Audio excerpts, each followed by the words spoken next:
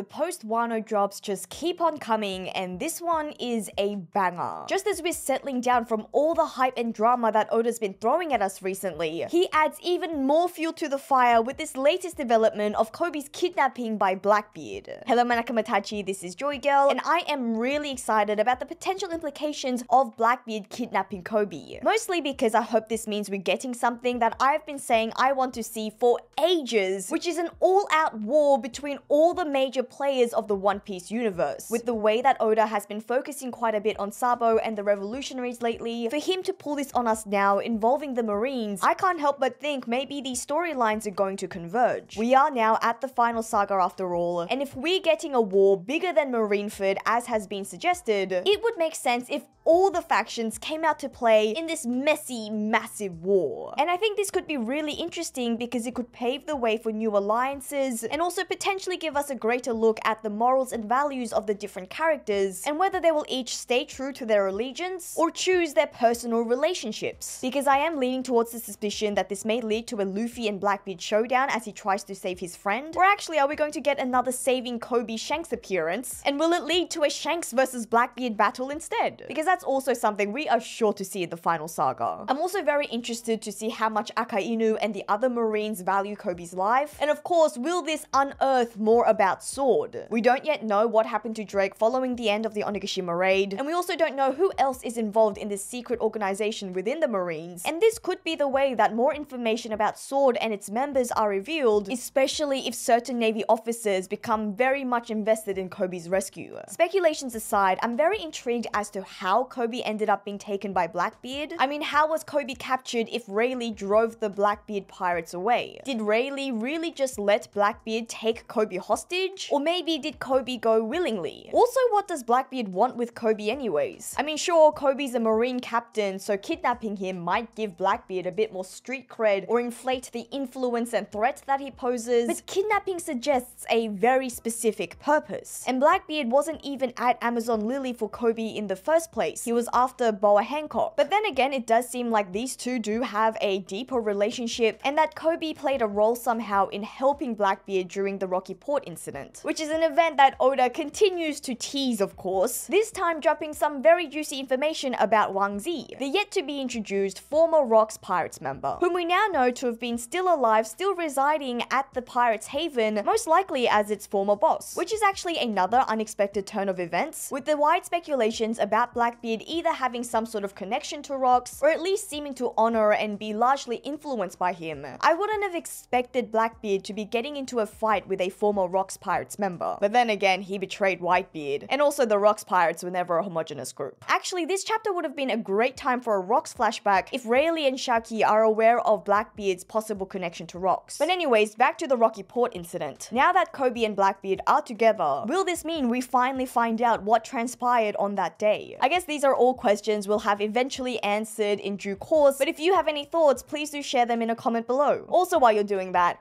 please subscribe to the channel. Going back to Blackbeard's goal, this was actually a very big surprise. It makes a lot of sense in retrospect when you consider his words about the Navy going after the prize, because we did know the Marines were going after the warlords, hence including Hancock, but it was still very unexpected that out of all the different devil fruits, this one is the one that Blackbeard's after. And it obviously breeds further speculations. Is it because Boa's devil fruit is similar to Luffy's, in that its real identity is something that we're not yet aware of? I mean, does it have something to do with the awakening of the Mera Mera no Mi? And did Blackbeard want it for himself, or did he want it for a subordinate? Because unless there is something deeper about the fruit that we just don't know yet, I wouldn't have thought that this is the third devil fruit that Blackbeard is after to complete his set. I mean, that is, if the widely speculated idea of Blackbeard acquiring 3 devil fruits is correct. But maybe it has something to do with what Boa divulged about her powers, that the stone turning can't be undone even by the next user of the fruit. The extent to which Boa has become re-involved in the story was again just very surprising. I wasn't really expecting her to play such a big part in the next storyline, and I guess it is still a question of whether she will be playing such a huge role going forward. I mean, on one hand, if her devil fruit is truly something that Blackbeard has sought after for a while, I doubt that he'd give up that easily, unless he really is that scared of Rayleigh. Or on the other hand, I wonder whether Oda was just using this to progress the story for the Kobe plotline, which is actually going to be the more important focus of the series going forward. In which case, then I'm glad that we got a great showing of Boa's power in chapter 1059. It was a great way for Oda to showcase her abilities and strength, but also in a logical way because it was Vasco and Katarina Devon that got frozen. The fact that they were frozen by Boa's powers doesn't damage their reputations or how we view their strength and their potential as the future matchups against the Straw Hats, because a big part of how Boa's ability works is that it attracts individuals like Vasco and Katarina. Whereas if it was used against someone like Shiryu, that could have resulted in some very different interpretations about just how strong Boa really is, rather than being a case of just how distractible Vasco and Katarina are. But at the same time, Boa gets a whole lot of respect to her name, taking out essentially the entire Navy forces. And as we know in One Piece, a character's reputation is really important, as it was in the case of the Dark King and the king of epic entrances, Rayleigh, whose notoriety alone was enough to scare Blackbeard. I have to say I'm sort of worried for Rayleigh though. His comment about his age sets off all sorts of alarm bells about a possible death flag. I mean, he is a part of the old generation, and a pretty central theme as of late has been about this new generation and the new era. Also, that short flashback to Mako, who being a part of the previous generation himself, is now choosing to stay out of the way of the youngins. Not gonna dwell on it too much, because I now want to celebrate what a scux Rayleigh is. It's very fitting that the slick and suave and yet undercover pervert Rayleigh managed to win over the former empress of Amazon Lily. Shaki's history is something that should have been obvious in retrospect. Her name in Japanese means peony, a flower after all, and her belt buckle is a love heart. And the fact that Rayleigh can freely travel to Amazon Lily by simply swimming should have been a dead giveaway. But still, what a reveal. I love how Oda just seamlessly ties in bits of information that was dropped years ago. I don't know if I ever expected the empress who was afflicted with lovesickness to be ever revealed, or for that to just remain part of the lore and the rich history of the Kuja tribe. So for us to get a callback now is very exciting. But of course, if we're talking about reveals, the biggest reveal of all of chapter 1059 has to be Vegapunk's new invention, the Seraphims, which seem to be a hybrid made up of Lunarian DNA and that of the former warlords. That's such a crazy turn that makes so much sense looking back, but again, a surprise that I just did not see coming. I mean, who would have thought that comment about the SSG replacing the warlords would have been quite so literal? I did think that it was going to be robot-esque super soldiers, which isn't quite what we have, but it is somewhat similar in the way that Vegapunk has used the durability of Lunarians to make them pretty much unscratchable whilst also having crazy offensive power and skills. So far, we've only seen the ones based on Mihawk and Boa, but this just opens up so many possibilities and questions. Can we assume the Seraphims are only modeled after the warlords, or does it include every powerful combatant the world government has captured at some point and have samples of their DNA? Given that they used King's DNA, is it possible that they even fused Kaido's genes? Or was Kaido's lineage factor something that was strictly saved for Vegapunk's Devil Fruit experiment? But what about the experimentation and the science of Germa? Knowing Vegapunk's history with Mads, is it even possible he somehow acquired Judge's experimentations too? I mean, even if we just stuck to the warlords, can we expect to see a Seraphim modeled after